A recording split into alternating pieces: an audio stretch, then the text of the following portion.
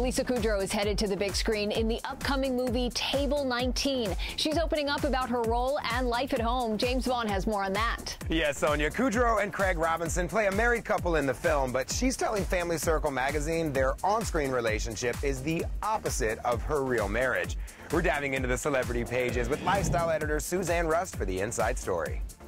Lisa Kudrow kind of feels like everyone's friend, and that's why she's this month's star turn. Babe, check it out. I have chosen to make a traditional English trifle. Wow, that sounds great.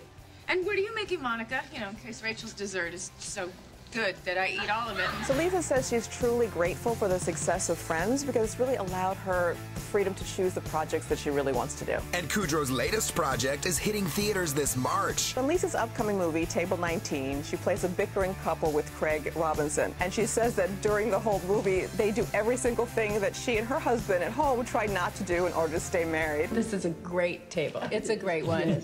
No, it isn't. Her real-life marriage is very different from the dysfunctional one she plays on screen, but the couple still butt heads on some things. Lisa's husband of 21 years, Michel, is French, and she says there's a bit of conflict of interest when it comes to parenting because he's all about, like, make sure the kids say please and thank you and that type of thing. And she says that growing up, she could have easily eaten with her hands. Her dad just wanted her to be happy. On the upside, she says their son has excellent table manners. Make sure you pick up the latest issue of Family Circle magazine for more on Lisa Kudrow and catch her in Table 19 hitting theaters March 3rd.